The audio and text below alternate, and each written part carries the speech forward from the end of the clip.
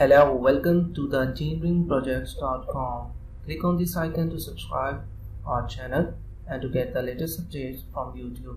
Hello everyone, welcome to the theenggprojects.com. In this tutorial, you will learn how to apply bitwise AND operator in Arduino software. So first of all, open the Arduino software and let us write a simple code for it. First of all, I am going to declare the variable a with the value of 60, and here I am going to declare the variable b having the value of 90.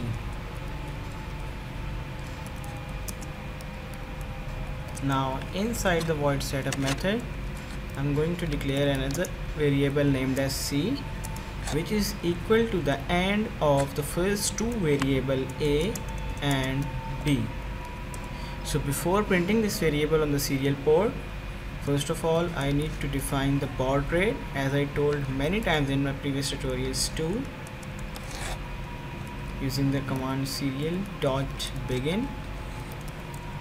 I'm setting the baud rate as 9600 bits per second, which is the rate at which the Arduino will have to communicate with your laptop.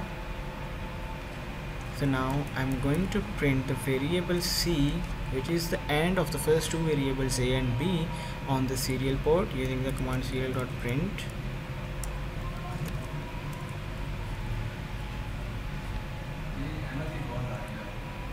Here the c is equal to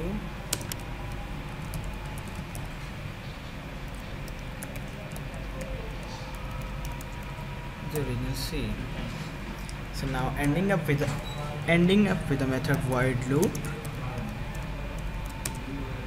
the method used to run the source code repeatedly. Now go to the tools menu, select the proper board. Since I have attached Arduino UNO with my laptop, so I have selected here Arduino UNO board. Arduino UNO board is attached to the port COM5 of my laptop. It could be different in your case. So now first of all compile the code to check whether there is some error or not. You can see compiling has been successfully done. That means there is no error in this code.